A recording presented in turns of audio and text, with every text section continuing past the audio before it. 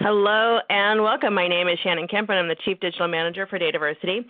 We'd like to thank you for joining today's DATAVERSITY webinar, Data Modeling is Fundamental. It is the latest installment in a monthly series called Data Ed Online with Dr. Peter Aiken, brought to you in partnership with Data Blueprint.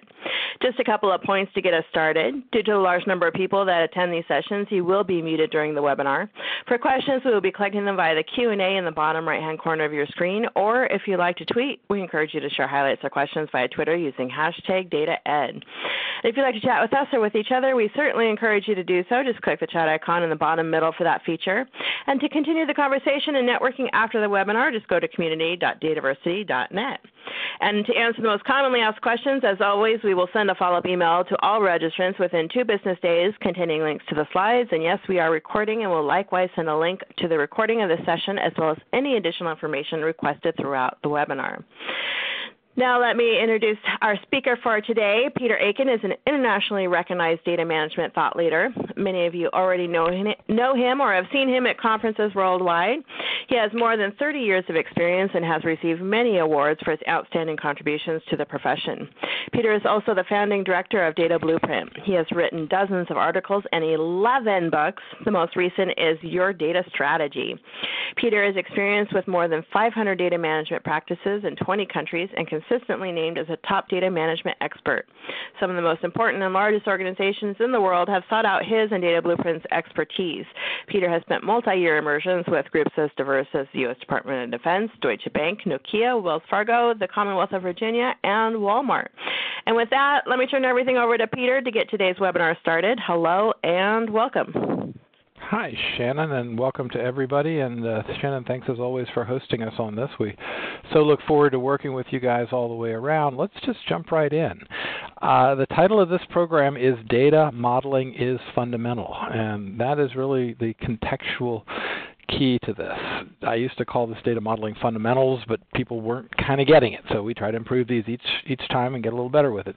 So I'm going to start out today with a little bit of contextual overview just to tell you about the newness of the profession and how it is relatively misunderstood. We'll talk about some motivations, and in particular we'll talk about the idea most of IT is integration of systems and various systems components, and the data portions of this are simply not well understood. Then we'll dive in to look specifically at what is data modeling and why do it, and understanding that data modeling presents the shared understandings of our fundamental foundational system characteristics.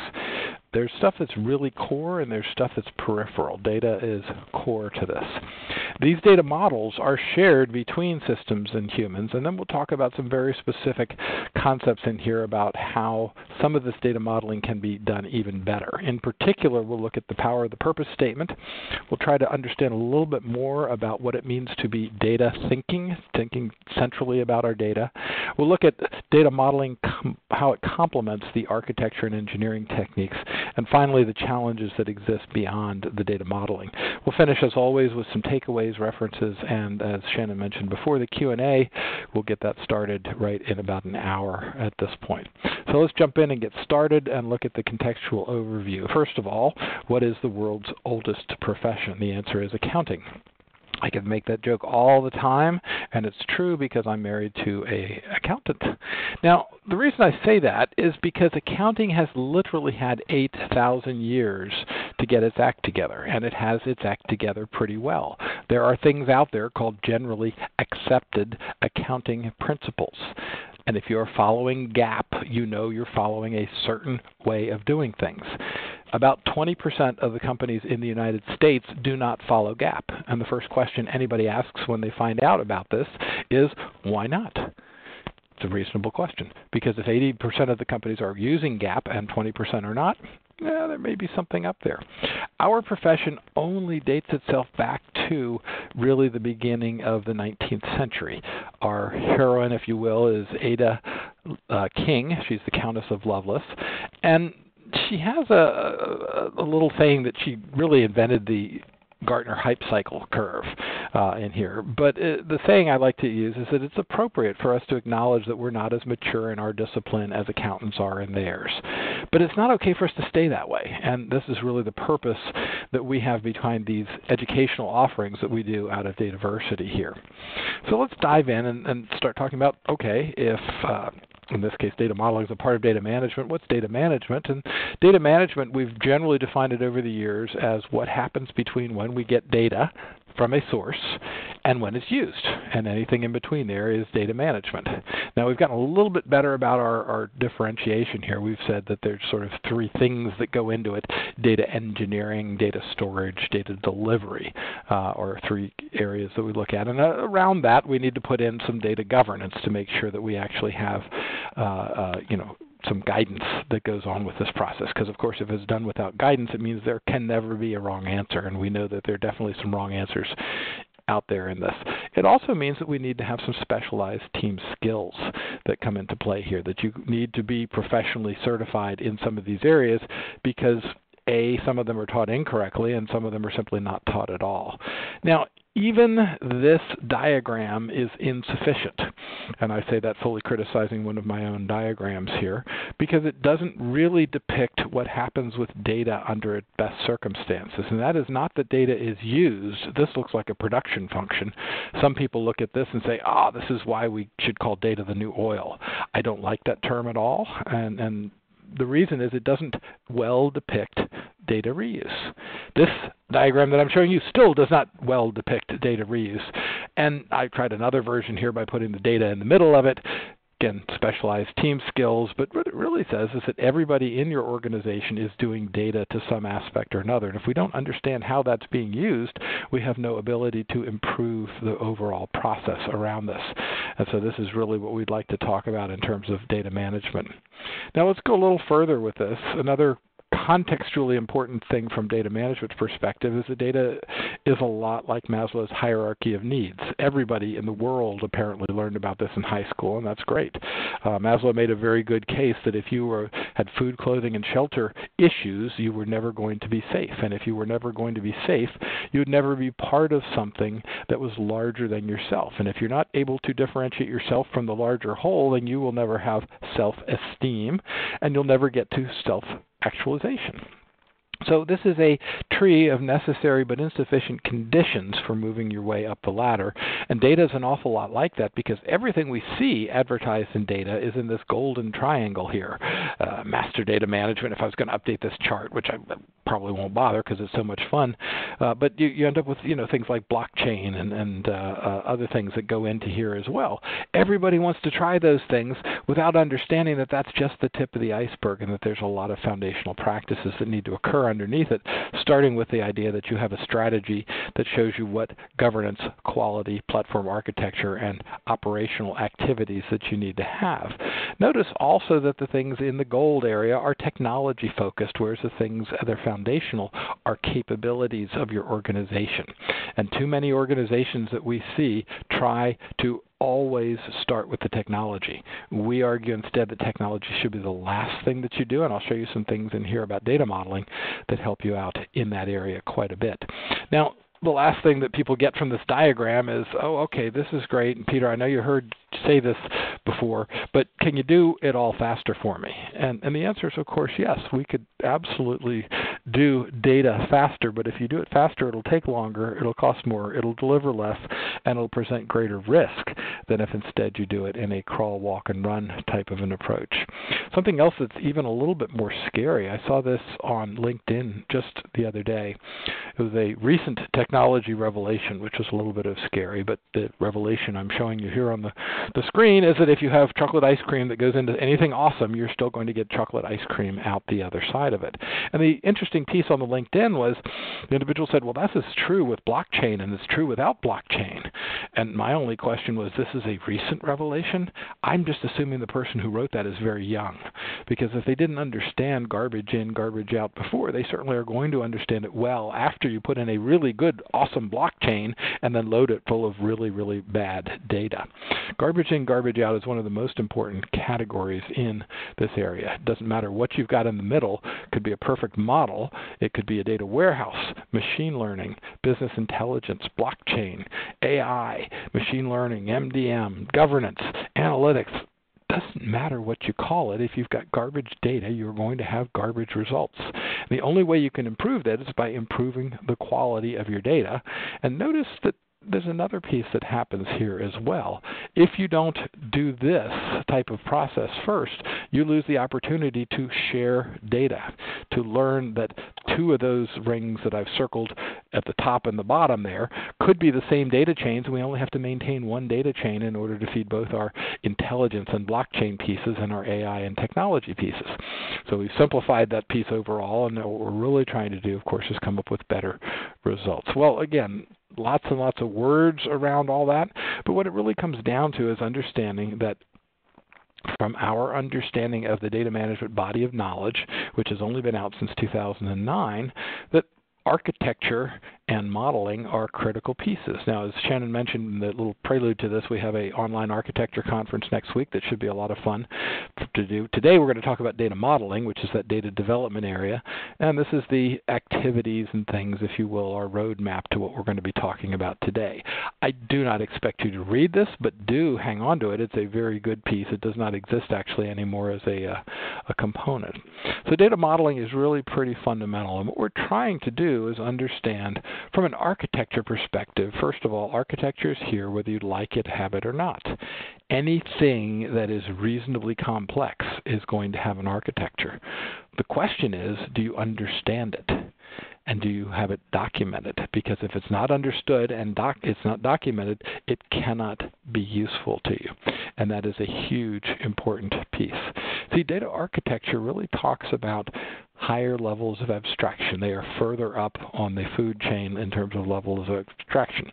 It's understanding, it's an integration type of focused activity. And the data models are more downward facing. They are detail or implementation focused. And the models are literally the translation between people and systems. So let's take a look at how that works. If we're trying to express components as an architecture, the details are organized into larger components. We don't think about looking at a door and saying that's a doorknob and a hinge and a piece of wood. We talk about it as a door. Okay, that's details organized into larger components. And there's a lot of intricacy that can occur in this. Those larger components can be organized then into larger models. The door can be part of a room, part of a house, part of something else. And now you're introducing a concept called dependencies in there. You can't put a roof on a house if the house doesn't have any walls on it. And finally, those models are organized into architectures that are comprised of these various architectural components, and this is where we get the word purposefulness that comes into here. If we don't have a purpose for it, then any answer is the correct answer. What we're attempting to do, of course, is express these data models as intricate pieces that show the dependencies and optionalities that we need to have and the purposefulness of what we're trying to do. And the small things that we organize are called attributes. We organize attributes into entities and objects. These attributes describe the characteristics of things that someone cares to keep information about. So examples might be color, size, sequence, media code, product descriptions, et cetera, The entities are organized into models. They're combinations of attributes and entities to represent information requirements. These entities, and they are roughly equivalent to objects, there's a good equivalency there, are things about information who are managed in support of strategy. So if our strategy involves customers, then having customer information would be important to this. The entities also show how they react with each other, how they interact through the relationships that we need to have in here. Poorly structured data constrains organizational data delivery capabilities. If it takes longer to get the information out, people will either not do it or do it poorly. So again, from an entity perspective, these may be persons, places, things, easy ways to think about them. And finally, the models are organized themselves into architectures. And when building new systems, architectures are used to plan the development. More often, however, we're not building new systems. Our worlds are increasingly package-oriented, and it's still absolutely critical to understand the architectures of the things that you're buying. Because if you don't understand how they work, you can't make use of them to support your strategy. Let's dive in a little bit further. Attributes. Here's an attribute, club ID. Wow, that's interesting. Are we measuring clubs like golf clubs, and each golf club has a interesting place on it? Well, no, this is actually from an entity called club, so we're going to call it as a club of people joining together. But notice how the definitions would be really helpful even at this point. The existence of this attribute, though, tells us that clubs need to be identified separately from each other. That indication of a pound sign there is shorthand modeling notation that tells us that the club ID is a key to this. Club-specific information is also likely maintained. So just by looking at one attribute, we can start to tell information about it. And we can also tell that there is some concept, probably an organization, that exists above the club level. There's probably other information that we'll learn from this as well. Let's take a little bit more definition. Current promotion, years of obligation. Okay, well, these are all attributes that describe instances of business things. In this case, we're trying to find out what members are part of what clubs in order to do this. I mentioned before they are organized into models. Here's one organization. Customers are clearly related to orders, and orders are clearly related to products. Sounds great. We're data modeling, right? Well, almost there. Next concept that we need to have is data architectures that are comprised of models, and I do not expect anybody to be reading this. Notice that there are color-coded sections. Those may pertain to things like color areas or entity types or things like that. But notice what's happened here. We've gotten very complicated very, very quickly, and unfortunately, we've done a very poor job in college and university of teaching people about this. In college and university, you get one course, and it's how to build a new database. And if there's a skill we do not need any more on planet Earth, it is how to build more databases. Because two things. One, it teaches people that's the only thing they need to know about data, and some of them do learn some data modeling in there, but only a very small smidgen of it. And that the only thing they need to have data skills for are when you're building new databases, and consequently, if we're not building a new database, management's thinking is I don't need data people that's there. Now, that's IT professionals. It's even worse when we look at it from a knowledge worker perspective. My definition of a knowledge worker is somebody who works with data. And yet, what do we teach them about it? Very little. And what percentage of them deal with it daily? 100%. So your knowledge workers actually need to know some of this stuff too. Let's take a look at specifically why. Here are some numbers from various different organizations that I've worked with. Just take the bottom one there. It's almost 30 billion queries a day. Okay? Now, one of those queries might look something like this. Okay, it's pretty complicated. It's not showing you anything specific other than the fact that there's a lot of complexity. And this organization that we were working with simply didn't understand that you could optimize your queries. Now, that may not seem a lot to go from this complicated query to this slightly less complicated query. But if I run that query 30 billion times a day, those little bits and pieces add up to what we call death by 1,000 cuts. In this case, it's death by 30 billion cuts. So the lack of data coherence is a hidden expense. Badly treated data costs organization money.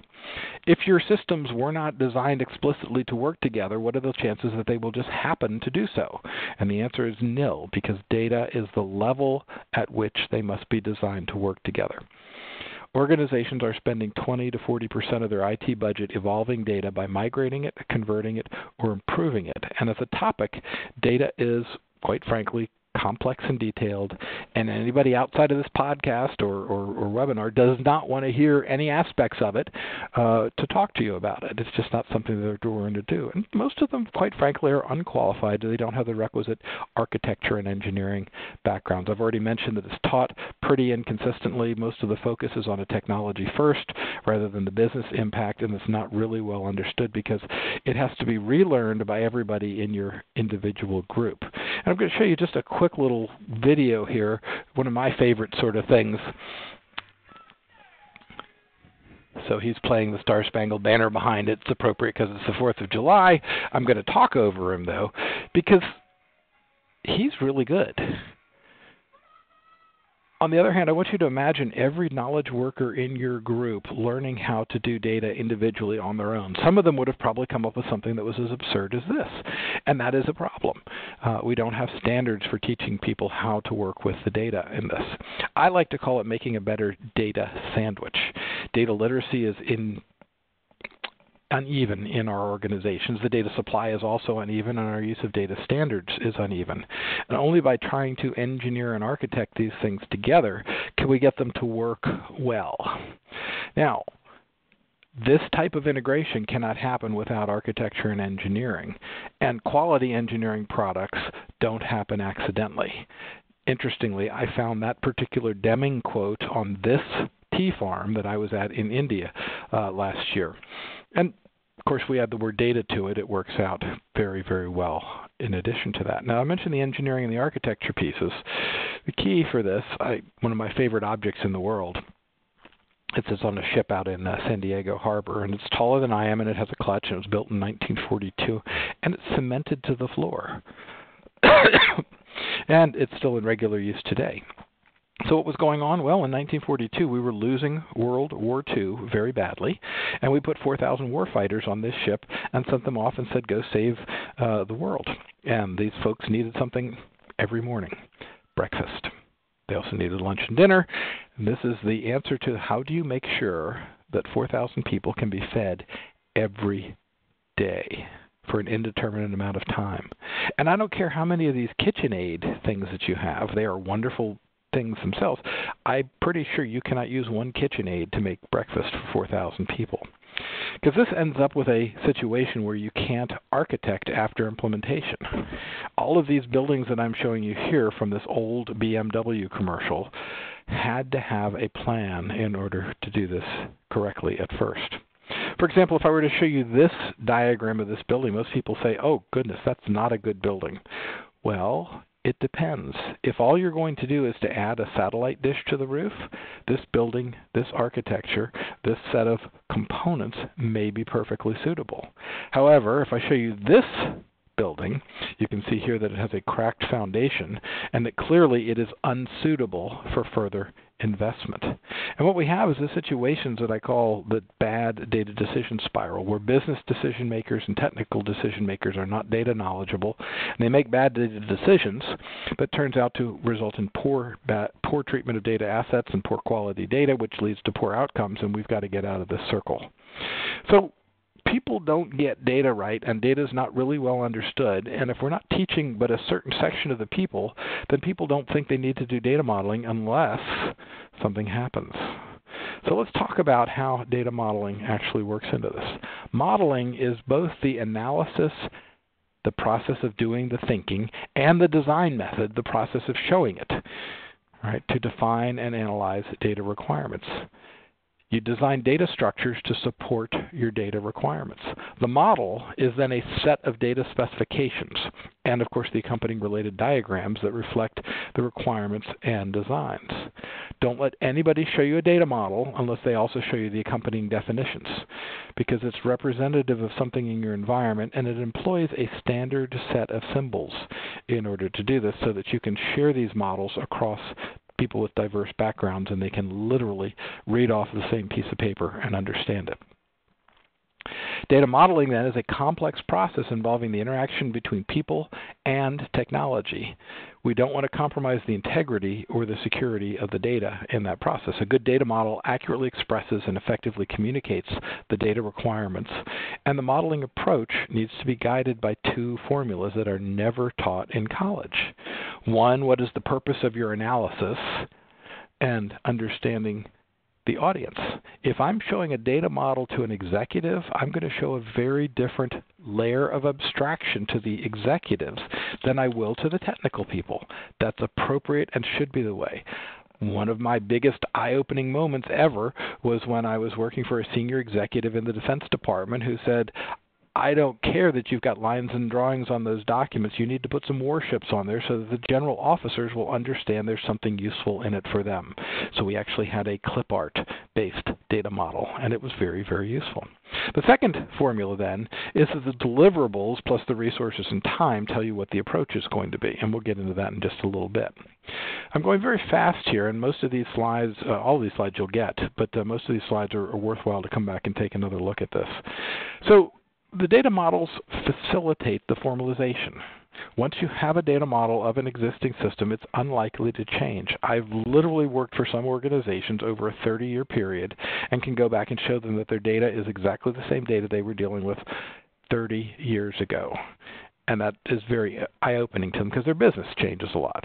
Data models also facilitate communication. Again, I mentioned before, it's the bridge between understanding people of different levels of experience types as well. So you want to organize your data models so that they understand how they explain a business area, how they explain how the business area interacts with an existing application, or how a modification will improve or not improve our existing operations. These are also tremendously useful for training new people. And finally, the data models communicate scope because they tell us how big, how large, what types of things are coming in, whether this is covered by it. This is especially useful when you're buying new software packages. Now, there are three types of data models. They are best articulated. If you look this Wikipedia entry up, and I've got the reference here for you, there's a conceptual model that allows people to think about what's going on in a way that talks to the users, the business users face this particular piece. There's a logical model where it hides a lot of details from users but still starts to get into how things actually work. And finally, there's the physical model, so that we can put that in place, so that the database as implemented in Oracle or IBM or MongoDB or whatever else we're doing. For example, if we're going to change to a new database technology, the database administrator should be able to change the structure of the database without affecting users. And that's important. It's one of the creative pieces of data modeling where you separate the data layer from the application layer in order to do this. There are, unfortunately, a series of families of data modeling variants. Our good friend Peter Chen had come up with the original piece. There's a Charlie Bachman style, and there's a James Martin style, if you will, and then we have an information engineering style. And you can have all the holy wars that you want over this. Most organizations pick one and move on with it. They all tend to accomplish generally the same thing. In most organizations, information engineering tends to be the prevalent one. But there's nothing wrong with using any of the other styles here. They all work. There are some things you have to watch out for, but just pick one and let's not have an argument about it. And particularly, let's not have an argument about it in front of executives. It does not help our cause. So that's the entities piece. Let's look at the relationships here now. It's a natural association between two or more entities. We talk about ordinality and cardinality. For example, mandatory or versus optional relationships and minimum and maximum occurrences that occur from one to the other. Here are a couple of examples. In this model, using the information engineering notation, a single customer can place multiple orders. However, a customer can also place 0 orders. Why might that be important? Because if you define a business rule as a customer must place an order, then you will not show up in the customer database until you've actually purchased something, which means you can't pre-market to anybody. Kind of important, kind of subtle, but really, really key. An order contains at least one or more products. A customer may place 0 or more orders. A product is contained on 0 or more orders. So these are the ways in which you do this. And you do this a lot of times with a tiny, intricate, detailed data model that includes dependencies and purposefulness on this. And now you start to get at how the complexity of this domain really is. Let's take another question here, just give you guys a minute. What would you think would be the relationship between a member and a club? Well, it turns out there's a bunch of different ones. You can have exactly one. You can have one or many. You can have one eventually, which puts a time dependency in it. Okay, you may start off with 0, but eventually become 1. That implies a conversion of some sort. You may have 0 or many optionally, and you may have eventually 1 or many. Those are a fairly limited set. Let me show you how they work. Here's a data model. It's got a fairly rigid data structure in this case. One employee can be associated with one person. By the way, it's a little subtle there. I'm going to make sure that you see that. Notice in the bottom left here where employee is, I'm going to change that piece to very subtly make it a little bit more restrictive. One employee can be associated with one person. After all, you wouldn't want 2 people functioning as one employee, or maybe you would. What if your organization supports the concept of moonlighting? In this case, a person can be an employee on Mondays, Wednesdays, and Fridays, and a different person can be an employee on Tuesdays and Thursdays. Oh, wow, that's interesting. Well, it depends on what your organization is. So you can see here the little subtleties that occur. Let's take another example, the same thing. One employee can be associated with a position, okay? You're not a floater employee, you're just an employee, and you may occupy that position, you may not occupy that position. But if I want to do job sharing, I want somebody to work before lunch and somebody else to work after lunch, and the system doesn't do this, either of these two business rules, if they are violated, it becomes very problematic. And if they're violated, it means somebody's going to have to do something manually or with another system to correct the problem that the system doesn't do in the first place. So I've now changed the data model yet even again to make it more flexible. This is back to the original way where we can have 0 or more. Again, just to make sure that you get this. Again, one employee can be associated with one position. Notice the purple on the left-hand side. And then when I move the rest of this into play, the purple on the left-hand side now changes to the one eventually or multiple, and now that's a more flexible data model. These two data models can be placed side by side, but the one on the right, because it is a less flexible data model, has some implications to the way you would develop software to process the data contained in that data model. These data structures must be specified before software development or acquisition, because if I build software one way and the data model the other way, whatever that happens to be, it's going to be a major issue in the organization. So the key for the data model is that everybody shares the understanding, and from a dependency perspective, this data model must be specified before we write software. If we don't, then we will have to rewrite software, or we will have to compromise our data model with a less than optimal data model, which may create 30 billion unnecessary queries in a day. Again, our understanding is understanding as an architectural component. The data model is an architectural component. It's a digital blueprint. It illustrates the commonalities, interactions among the architectural components, and most importantly, it's shared by humans and computers. So when we look at what's happening out there in the world and people are doing this type of work, there's a lot of things that happen in the modeling world. Most people think you just do it. Turns out it's not nearly that simple. In order to understand the process of doing data modeling, and remember the title is called Data Modeling is Fundamental, we first of all identify the entities.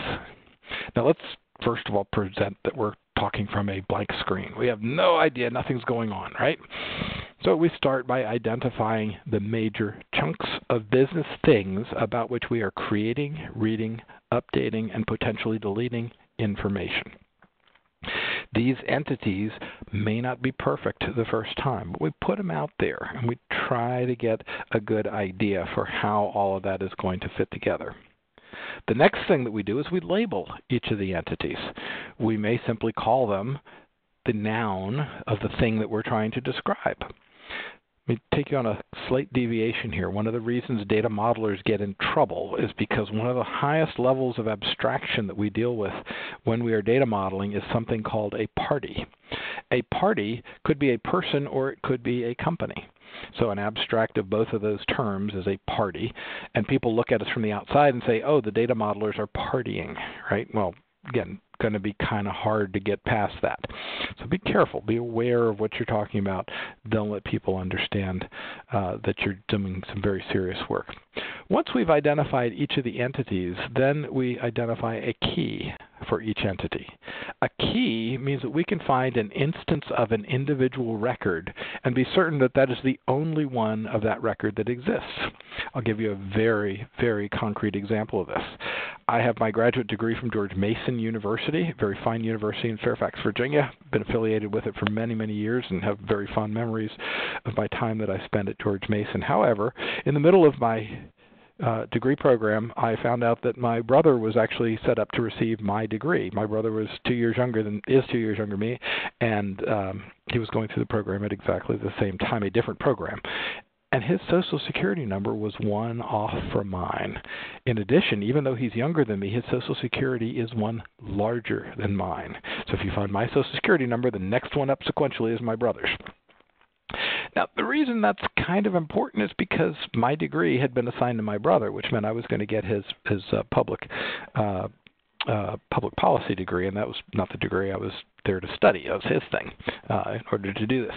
These keys are critical, and George Mason had at the time a not perfect system for identifying people from various instances. Of all the students, which student gets this A and which student gets this degree. Those are kind of important things, and by the way, universities do a pretty good job of making sure that happens. We have lots of friends who spend lots of time doing that. There are things that technology could do that would be much more helpful to that, but that's a different issue. So again, identify the entities. Make sure that you label them. And then make sure that each one has a key. And by a key, I mean some sort of way of identifying individually my record versus my brother's record versus everybody else's records that are in the system. Once you have the entities and the keys, draw a rough draft of the entity relationship diagram. How is this thing related to that thing, related to that thing? The answer may be not at all, but we still need to check it out and see what we can come up with. Then we need to identify the data attributes that are involved in this and where those data attributes get placed. So we move those data attributes from one entity to the other to figure out where they go. And we map the data attributes to each entity.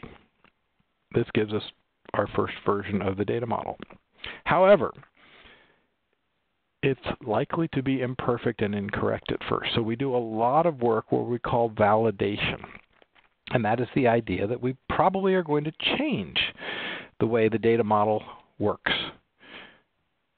based on further understanding of how that works. Also, we may be improving it in ways that allow us to better understand how the model works. So I did two things in here. Again, let me just walk through it. Identify the entities, identify the keys, put out our first version of the model, so rough draft in terms of all that, get the attributes populated so we've got them all up there and put them to each of the various entities so that every one of them has those pieces, and then watch what happens here. It's not a big shift, but it is a little fundamental shift. If I've written lots of programs that access the first version of this, and then I change it, I'm going to have to go back and rewrite all those programs. A key dependency in here. And of course, we may discover there are other relationships between these entities that we have yet to specify and that need to be specified in here as we're moving our way through the process. In the process of doing data modeling, you're going to change some of your activities as you go through the modeling process. First thing you're going to be doing is identifying, collecting, and analyzing evidence. Your collection activity should be greater at the beginning, and your analysis activity should be greater at the end. If that doesn't make sense, then you're still discovering new things at the end, and you're simply not ready to finish. So again, more collection at first, more analysis towards the end. Secondly, there's going to be some project coordination requirements. Now, one of the things I love to do is to walk into organizations and talk to people who are kind of skeptical about some of the things that we're doing. And I'll say, well, please write down for me 10 people in your organization who you absolutely couldn't do without because they are so invaluable that they're too valuable to be pulled off and do anything else with. And then, of course, you take the list and turn around and say, those are the 10 people I need to have on this data project because we're going to do a model and it involves their understanding of what's happening with the system because for some reason the vendor didn't provide the documentation. I've never heard of that situation occurring. So there is a negotiation that goes on to get these subject matter experts into the room so that we can start to utilize them and be able to make sure that they are able to participate and contribute to the modeling as we're going forward on all these things. Next area, what we call target system analysis. Now, target system analysis is key in the sense that we're going to be doing the analysis of what the data model is going to do in the context of the larger system. And again, we should be doing increasing amounts of target system analysis as we go through here, as opposed to decreasing amounts. So these are all things that you can use to see how it works. And finally, the modeling cycle, I'll tell you this in just a minute, but it pops up here as well. We need to spend some time refining the existing model, but then we also have to come back and do what we call validation. And any model that has not been validated is in draft status. And yet I see this happen over and over again in organizations where they will never do the validation piece and never know that they're putting out a data model that simply is not workable. So again, here what we're looking at is that things will change during your modeling activity, during your data modeling, where you will have less collection and more analysis, less coordination and more just analysis time, more focus on how the system works in the context of the larger system that we've put together, and our focus on doing data modeling should evolve over time to include validation as well as the original refinement of the model. Something else, too, that I was taught a long time ago, I think it was Graham Simpson told us this, don't tell them that you're modeling. Just write some stuff down and then arrange it and then make some appropriate connections between your objects. There's nothing at all wrong with doing that. You can come back and give them a proper model later on, but just capture some stuff. Many people get scared when you're doing this. It's not something that should be scary, but it is something that we should be paying attention to. So let's move to the third section here, which is the fundamentals. The fundamentals are really kind of key. Clive Finkelstein taught me this. We tend to teach in college and university that everything in the data model should be defined. That is insufficient. I'll show you why. Each model, each modeling activity has to have a purpose, or it's very, very difficult to see whether you've got the right answer or not. So when we talk about a purpose of a model, data models are developed in response to organizational needs. I may need a new database. Yes, it does happen occasionally, and we're going to create one. By the way, the most common use for data models in today's environment is business intelligence and analytics. You still need a damn data model underneath it, though.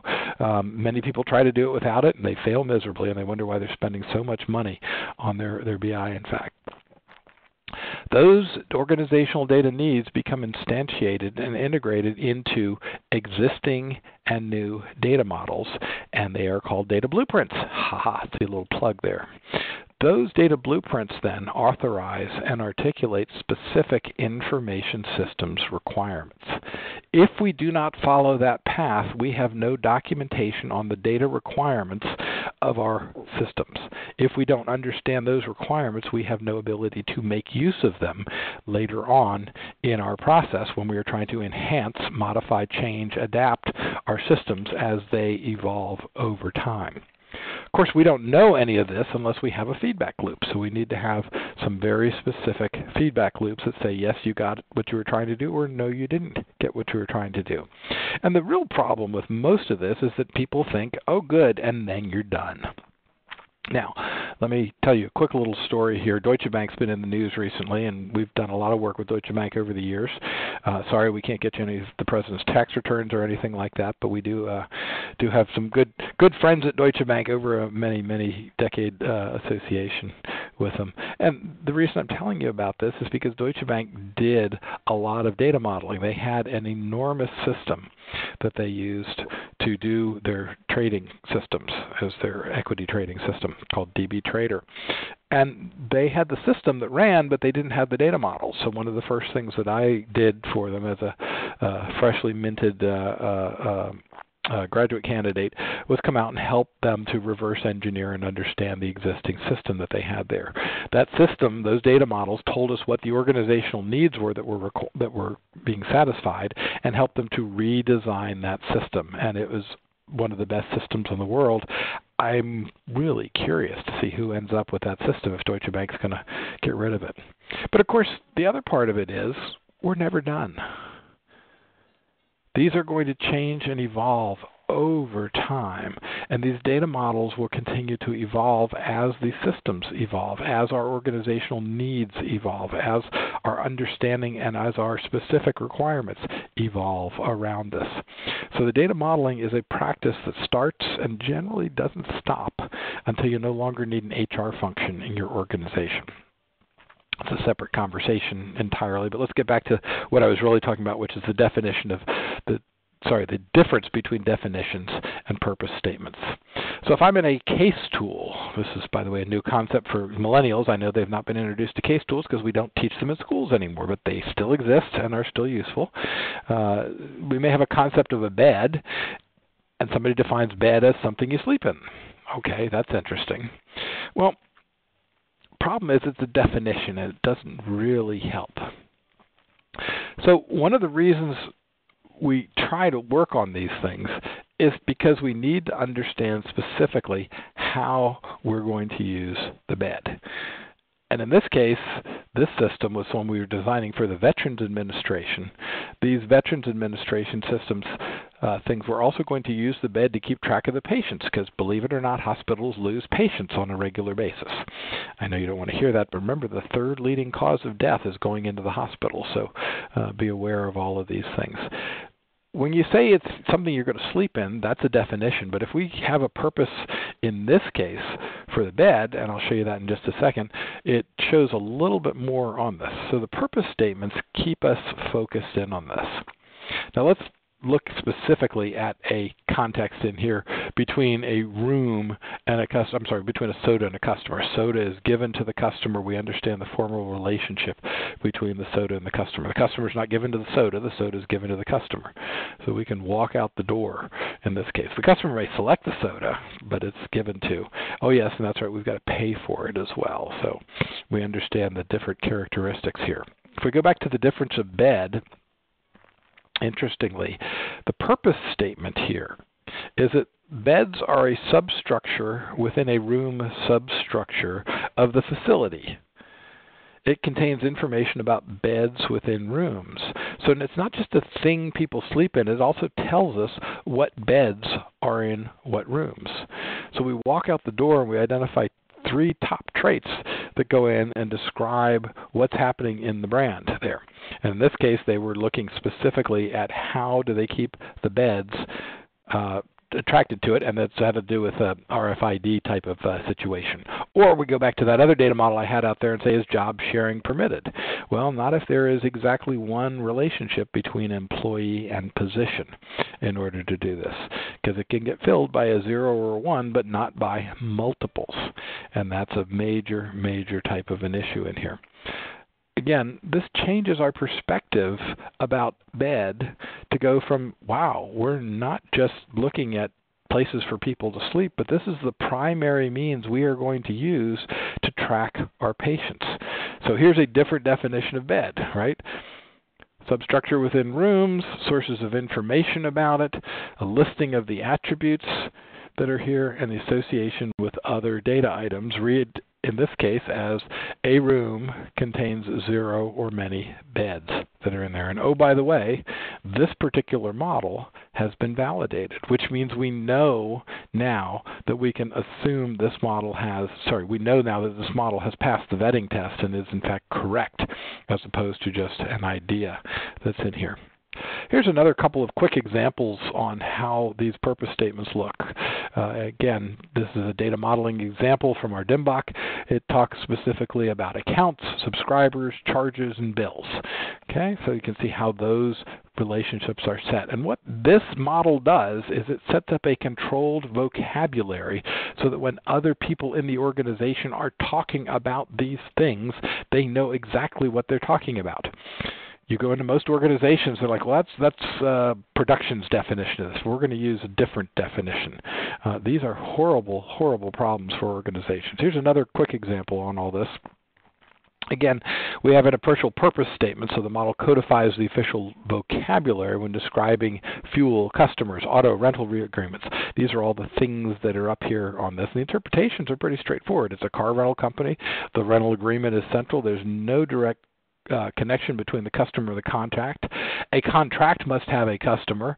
There's nothing that's structural that prevents a auto from being rented to multiple customers. That was actually the problem we were solving for them on here in this.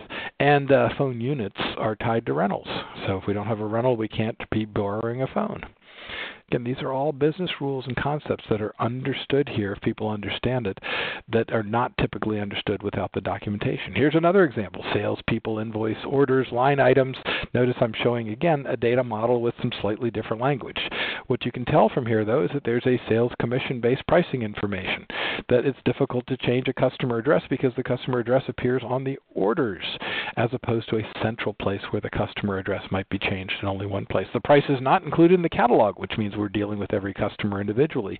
It is easy to implement variable pricing and difficult to implement standard pricing. Right? Salesperson information is not tied directly to the order, and the salespeople sell things that are shipped quickly so they get their commission faster. Yeah, that's something that happens. There's nothing that prohibits a sale from having multiple salespersons in this model, and we have multiple invoices that can be allowed for one order. Wow, what a complex situation. We can also ship things partially. So now you don't have a nice, easy way of describing what actually happens in the sale there, and the database can't tell what part of the order the invoice pertains to. Again, these are problems all the way around. Here's another example. Data map for a disposition concept. Okay. Now again, here's the official statement. It has some official diagnoses, and this one was kind of an interesting one. I'm just going to focus on one part of this. This is every admission must have a corresponding discharge. Okay, that's a hospital situation, healthcare situation. Let's just take a look at how that works. Here's a bunch of business rules that go with it. I won't go through each of them, but an admission is associated with one and only one discharge, which means when we look at admission and we look at discharge, one of the discharges has to be death. Ooh, I'm picking on hospitals today, aren't I? Yes, death is a disposition code. Believe it or not, this engendered a discussion with the director of the hospital system who said, I don't want death to be a disposition code. How did we get rid of this patient? Right? In theory, most of them are healthy and they walk out, right? But some of them die, and he didn't want that information in there. Well, this has implications to way in which your data is structured in the hospital so that you can do reporting. How many people were discharged from the hospital because they died? Apparently the answer was too many. So let's look at a couple more things here as we're getting close to the top of the hour at this point. One of them is that most organizations go about this process incorrectly. The idea is that they start out with some sort of organizational strategy. They build some IT stuff, and then they try to fix data in there in order to do it. It simply doesn't work, and what we need to do is flip that. And all I've done between these two diagrams is flip IT projects and data and information in terms of where they're implemented.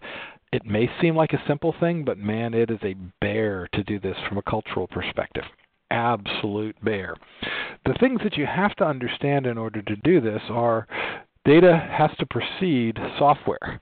Data structures have to precede code. Shared data has to precede completed software, and data reuse has to precede reusable code. If we don't do things like this, then we end up having to do rework, scrap, and throwing things away, which is why so many IT projects fail. I've done analysis of well over 100 major IT failures, and the root cause of each and every one of them has been the data problem, data model problem all the way around, because data programs, data structures, shared data, and data reuse are things that are all covered by data models. See, every organization manages different types of architectures to different degrees. Your process architecture, your system architecture, your technical architecture, your data architecture, all of these things are really, really problematic. But if management thinks that all you're doing is having a bunch of meetings, it's not very interesting to management. They don't think the work that you're doing is very important. Let me continue here by showing you a particular context model on all of this. What we teach students about typically is that there are three types of requirements. There is your requirements assets. There are your design assets. So you do some requirements. They're conceptual in nature. You do some design that corresponds to the logical model typically, and then you do the as-is, the physical model that we talked about earlier. Those are reasonable, and that's the way we build systems. The problem is we don't tend to do much of that anymore, and so students don't have a good understanding of how important all of these dependencies and intricacies that we've talked about are. Instead, we need to look now more at reverse engineering, where we say we don't have documentation, so we may need to recreate the data, or we may need to recreate the design or even the requirements as we go through. We may need to reverse engineer, going from the physical as is to the logical as is, and from the logical as is to the conceptual as is.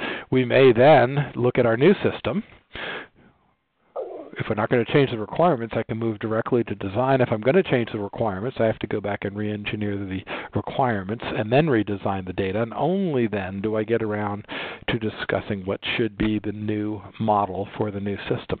If I don't follow that path and simply forklift the data from the existing as-is implementation to the new to-be implementation, which happens over and over again, you end up with the wrong fields and the wrong data. And people simply talk about data problems or the system's not working, but that's usually what's happened. All of this, of course, involves high degrees of metadata management. I'm going to list up all of those bits and pieces there for you just so that you know how to go back and undo that diagram if you ever want to take a look at it again. Let's take a look at another concept here that I think is absolutely key and fundamental. It's almost our last one, but we're getting close. All data modeling takes place within this framework of boxes. As is and to be. As is what exists. To be is what we hope exists, right? And conceptual, logical, and physical models, we talked about those as well. And again, validated or unvalidated. If they're not validated, we can't use them. What we're trying to do is map this transformation into some part of this framework. It's just that simple. We're taking some piece of a model, it's either conceptual, logical, or physical. We're going to transform it into something else, and there's a very nice way of going through that process. As we're doing that, we lose one aspect of this that, again, colleges and universities and textbooks do an absolutely terrible job of describing. So what we're talking about here is I've taken that previous diagram, and the as-is is now the bottom half of this technology-dependent layer, and the logical layers above that is above it in the layer of abstraction. And we tend to tell people that what you need to do, which is what I just told you a minute ago, you start off with your physical as-is, you reverse engineer that to your logical as-is. If you don't need to change your requirements, that becomes your logical to-be, and then we go back into your physical to-be. And that sounds reasonable, and even that's hard to get people to follow those pieces. As I mentioned before, most of the time they just go from physical as-is to physical as-is. But that's not the way it works. Same diagram, let's look at it with a slight different bent on this. We move this up to abstract here, and at that point, the only reason we're doing this is to bring in other logical as-is data architecture components because we are moving or changing the systems. And notice the green box now changes to a blend of orange and green. And only when we've done that do we move it over and go through it. I have looked at dozens and dozens of textbooks. None of them show these examples on this. Let's look at how data models can be used to support strategy here now in the last 3 minutes. First of all, if we do this, we can create more flexible data structures. There are data structures that are objectively more flexible than other types of data structures. And if you don't know how to do it or the difference between them, you are unlikely to end up with flexible data structures.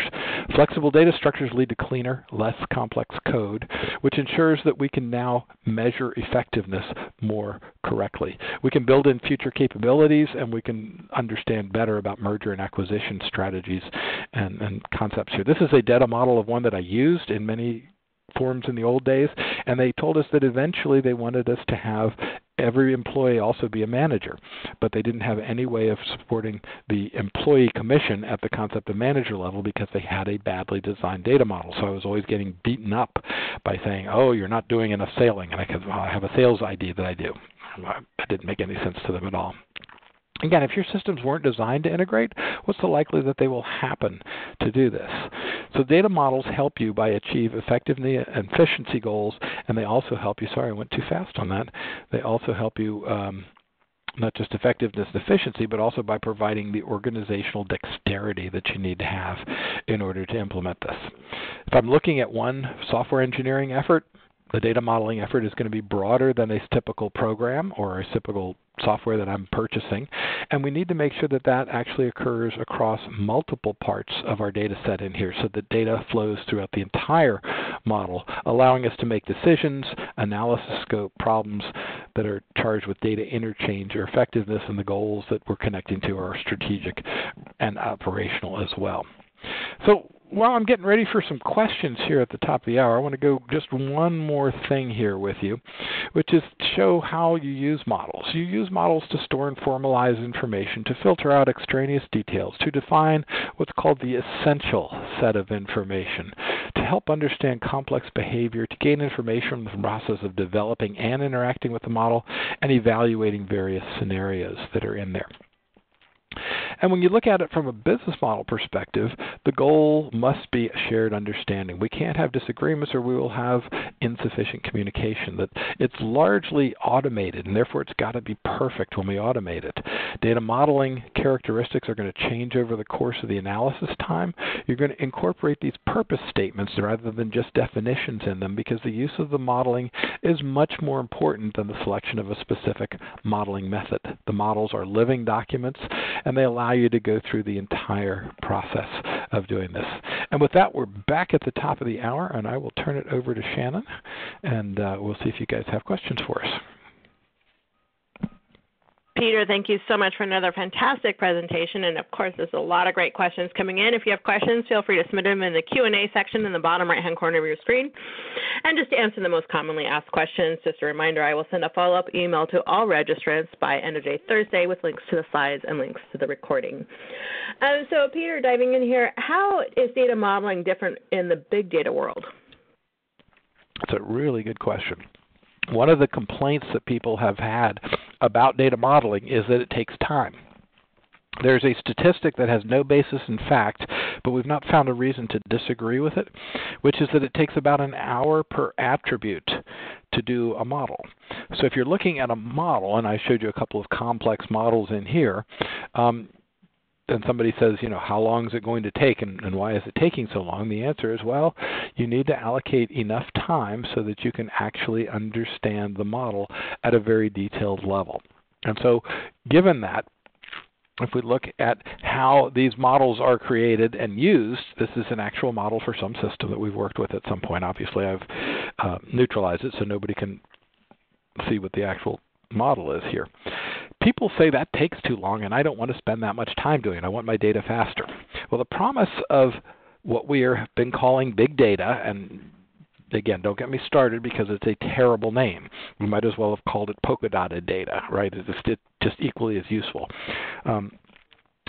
Big data allows us, and some of the modeling technologies and particularly the IT technologies that we're using, allow us to do what's called understanding the data on read.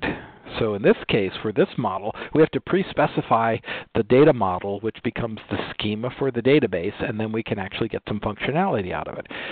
In the big data world, there is oftentimes utility that can be gained by looking at the data that's coming in as it's coming in before it's been formally interpreted. Now, let me give you an analogy for how this is playing out in the real world. Big data is kind of like the way snakes use infrared sensors. Snakes, when they're crawling through the grass, some of them have infrared sensors on the side of their heads. Now, if you're crawling through the grass and you're a fairly small animal like a snake, and you sense that something is rustling next to you, you might put your head up, and it might be a rat.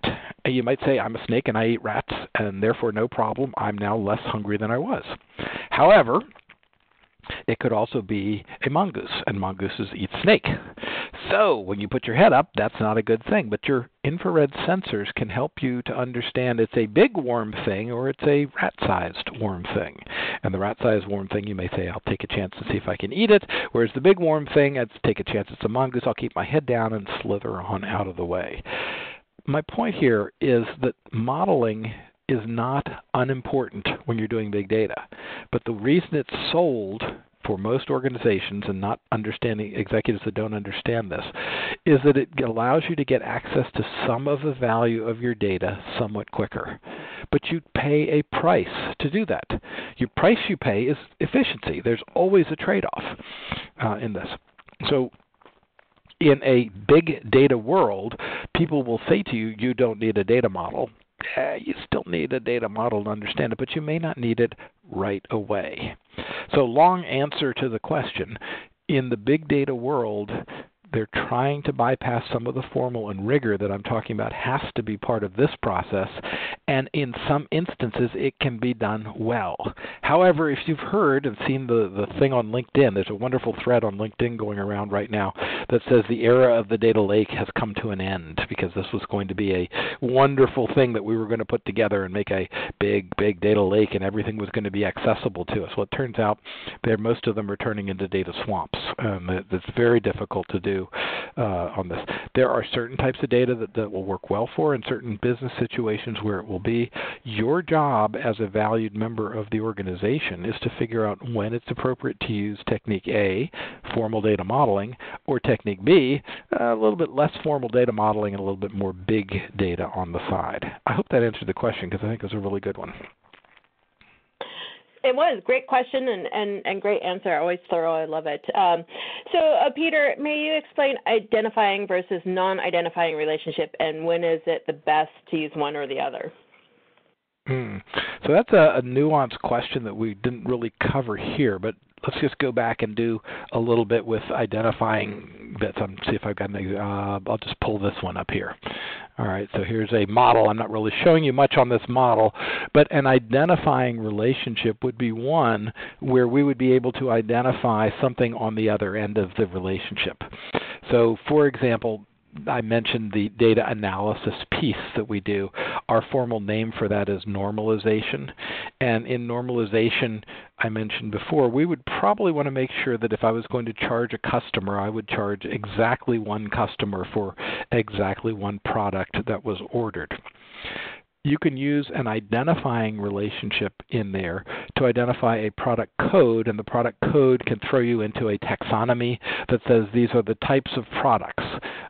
For example, it might be a hazardous material product, and if you identify that product as a hazardous material product, you know that you can't pick it up and put it in the back of your car. You need a special handling, special delivery types of capabilities that are associated with it, as opposed to just strictly identifying the relationship that comes out.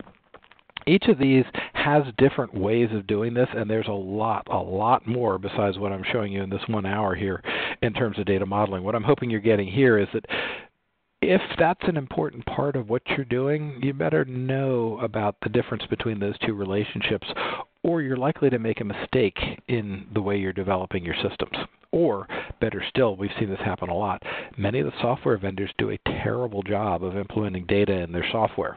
And so consequently, you end up with the problems in the actual software, where we've done a good job of helping people debug some of those issues. Again, great question, pretty detailed, but I hope that provided an answer for you. So, Peter, love that you mentioned organizational needs should drive the is requirements, data models in between. Question is, how to integrate data modeling with use case analysis and design?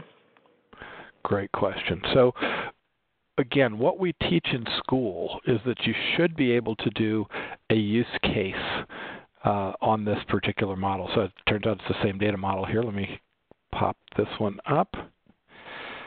So this data model could have been developed in response to some specific user requirements.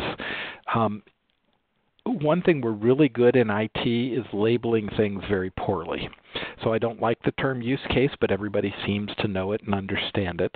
So this use case might say a customer needs to be able to place orders in our system, and those orders should contain products in our system. So this data model, even though I'm just showing you a tiny snippet of it, could have come from a use case on this.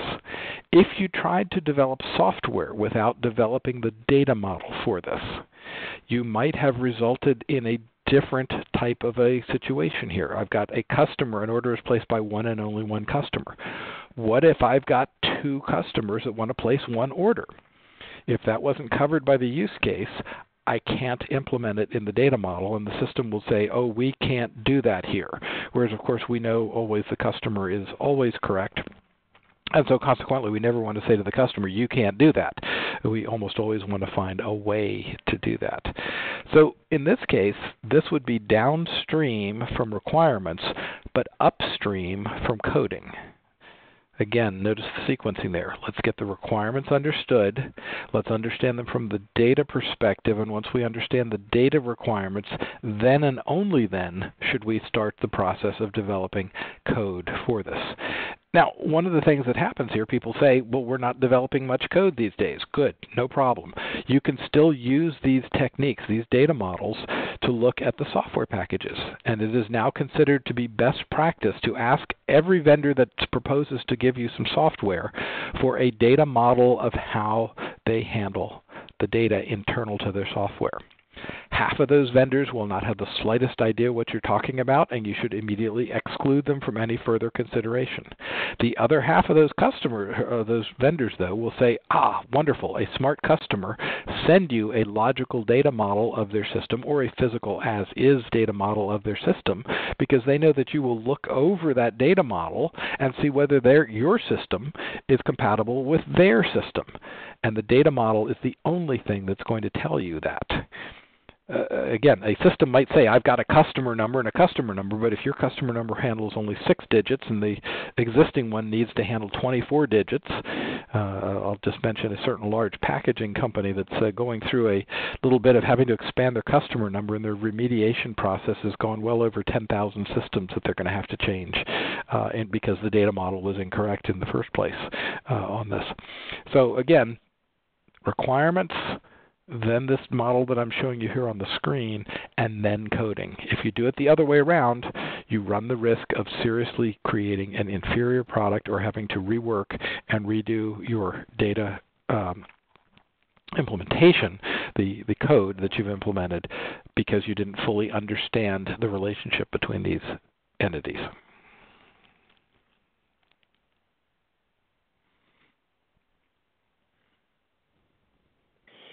So what steps are taken in validating a model? Great question. One of the things that we have to be able to do is to make sure that we have access to people who understand how the business works and how they use the data from the business perspective. So the question of validation is to put up a data model, and I'm going to go back to the one I showed you. This is, by the way, a Defense Department model, which is why I can show it to you, because it's out there in public domain. We didn't have any release problems with it. Give me a second to find it. There we go.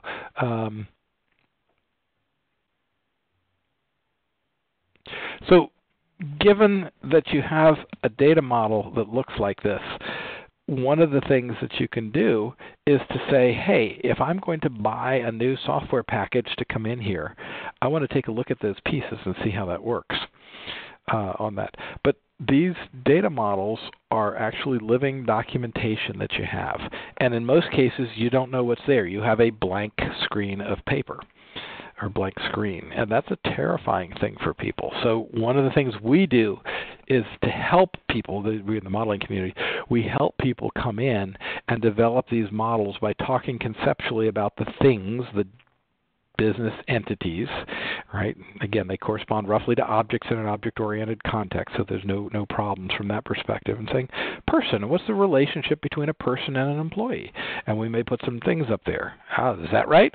No, that's not really the way it should be. It really should be a little bit different even from that. So again, I'm just taking the person to employee ratio on that side, and notice I'm changing it from 0 to 1 to 0 to 1 to many.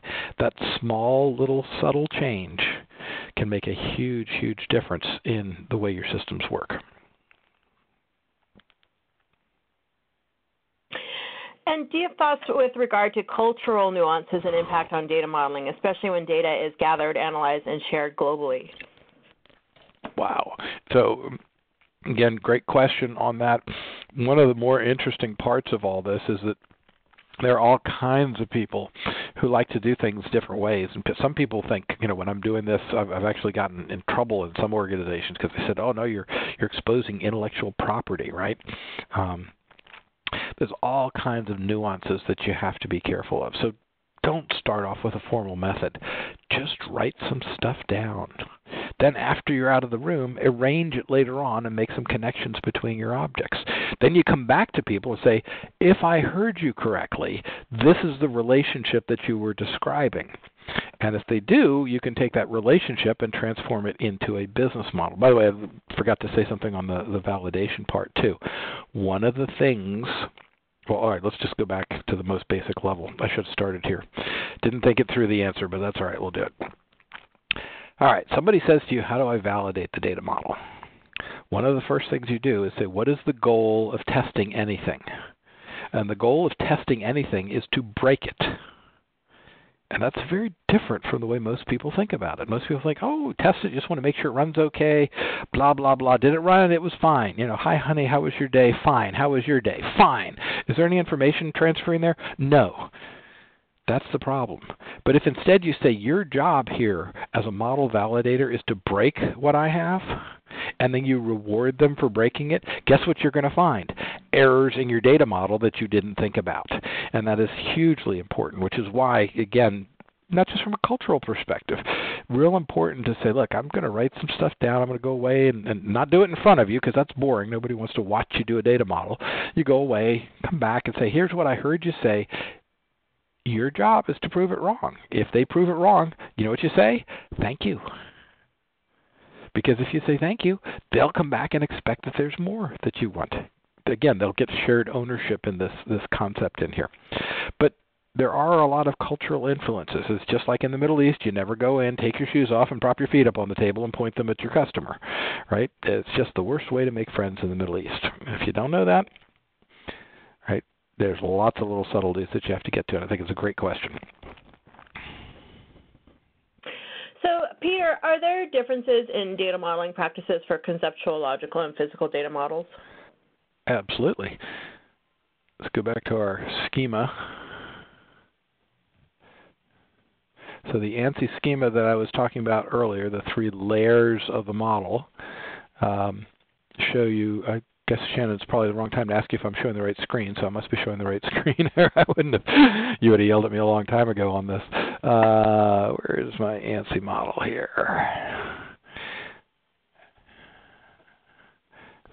That is the problem, of course, with many slides. We have, there we go. Okay, so here's our ANSI model. And the question was, which is, again, a good question, are there different purposes in doing a conceptual model versus a logical model versus a physical model? So let's start with the physical model. The physical model has to be the model that runs in your system. There should be a one-to-one correspondence between every element in your physical as-is model and every element in your actual database. That is the point. When you go to a logical model, what you do in a reverse engineering context is you remove anything that is physically dependent on the type of database. Oracle does it this way. Hadoop does it this way, again, different ways of looking at it. The logical part is a transformation between that conceptual and physical, and the conceptual model is only going to show things that you think the business users are going to have. So again, a business user model might be like that model I showed at the very end there, where it was taking the model and redoing it a couple times. It just gives you the concepts. It says these things are related to these things, and that is related to this. I'll give you a very specific example. We were working with Circuit City back when Circuit City was around, and somebody was trying to build for them a very large customer data warehouse. And we pointed out to them it's very hard to understand customers because they didn't really want to understand customers. They didn't care what their ages were, although it was somewhat important. The most important dimension there was their behavior. And their behavior, as far as Circuit City understood it, was simply what they bought at Circuit City. So here's a whole data model at the conceptual level that didn't have any concept of customer behavior in it. It had all sorts of demographics about customers, where they lived, how much they made, blah, blah, blah. But it didn't tell them anything about what they bought. If I've got a wealthy customer that's only buying records or CDs from Circuit City, that's not going to be a customer that Circuit City could base its business on. Oops, did I just tell a secret there? Maybe one of the reasons Circuit City is no longer part of our industrial fabric in the United States here. There's a great movie on that can give you a little bit more, and there's a guy named John Morgan who will be happy to tell you the story if you buy him a beer, because he followed that whole thing all the way through. Again, each of these models is going to have a different need. Conceptual is going to be closer to the business users. Physical is going to be closer to the technical implementation of it. One of the ways people consider this is that these correspond to different layers in the Zachman framework. Again, there's lots of good, valid arguments over whether they're at a specific row level. Just think of it, the conceptual is the highest level of abstraction and physical is the lowest level of abstraction. And then within your team, you need to agree, because if you're not speaking the same language on your team, you run the risk of the team stomping all over each other. Somebody like David Hay can give you a lot more detail on that, and I know he's listening on the call here, so David, maybe you want to chime in at some point on that with a concept on that. Anyway, great question. Hopefully that answers that. Yes, indeed. So selling the value of data architecture is a challenge, and it's becoming more challenging in a DevOps agile world. What are the value props of data architecture in a DevOps and agile world? The real key to it is if you understand in the middle of an agile sprint that you have all of a sudden misinterpreted, not fully explained, do not understand fully a data requirement, you need to pull the ripcord on that agile sprint and stop it. Because any more work that you do in that area will be absolutely unproductive. This gives you the opportunity then to say, we can set up some specific prerequisites to agile development or DevOps. Either they both work in the same concept conceptually at this point. And use it as a gating function. If we're not ready to start coding, we are not ready to start coding unless we have fully understood the data requirements. And you can't have an understood data requirement if you don't have a data model. So if you don't have a data model, you should not be doing any DevOps work. It is a necessary but insufficient prerequisite to success of these technologies.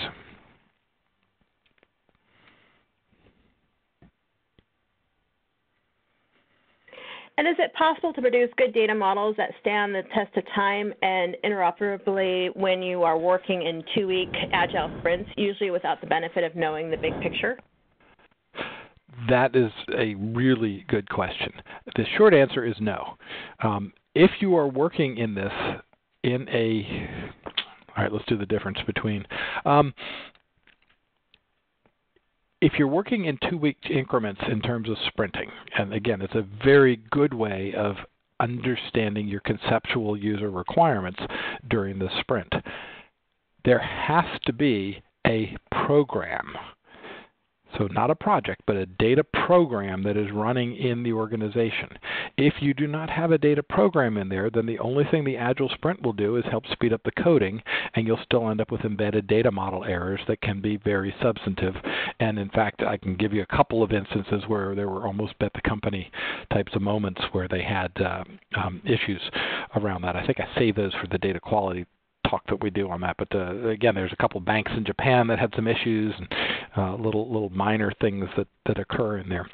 Key to making these work well is that if you have a well-established data, a mature data program, and I mean that program in the PMI sense, Project Management Institute's definition of a program.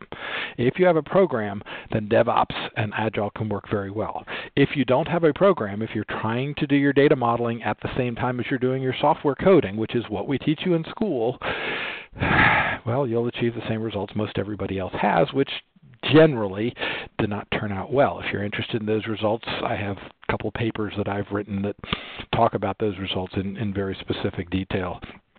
Also, Dave McComb has done a fabulous job of talking about problems in the big software development efforts and the big application development efforts. So it's again, if you're happy with the current situation, don't change anything. But if you want to do it better, yes, get a data program in there to complement what you're doing in DevOps. Otherwise, it's just throwing money down the drain.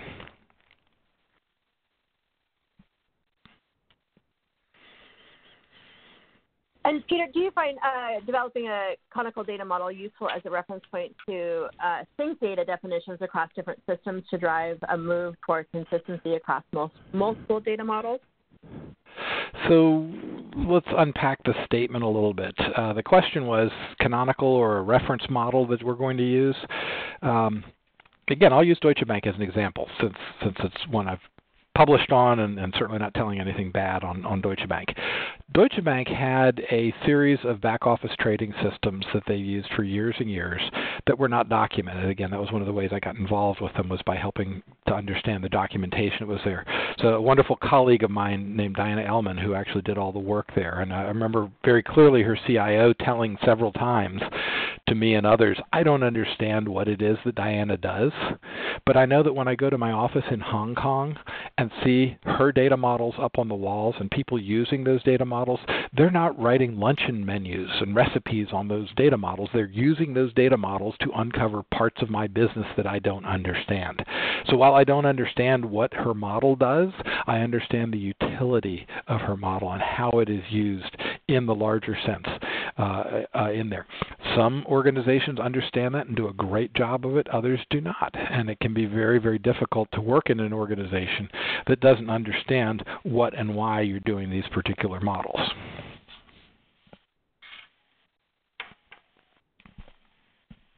And seeing the value of data architecture is a challenge, and it's becoming more challenging. We kind of already talked about that, about Agile. So, let me move on here. So we've got it a few times. And we have a whole conference coming up this fall, too, Shannon. I know. Yeah. Peter really wanted that question answered. We got it. So, okay, so can you reiterate the importance of starting with conceptual, logical, and not going straight to where the developers want to go, which is the physical? Sure. And the physical is the tangible part, so it's a natural understanding of why people would want to do this. But let me make sure that we put the question up so everybody understands. So again, modeling in various contexts here, and what I showed is that you've got three stages: conceptual, logical, and physical, and then you have your as-is and your to-be, and whether you're building a new one, it's forward engineering. If you're doing an old existing one, it's a reverse engineering. Okay? Now, the question was, why can't you just go from the upper right-hand corner, which is the existing as-is physical model, directly to the new existing to-be model? Right? So 04, if you will, to 09 on that diagram, or 01 to 09 in those two quadrants.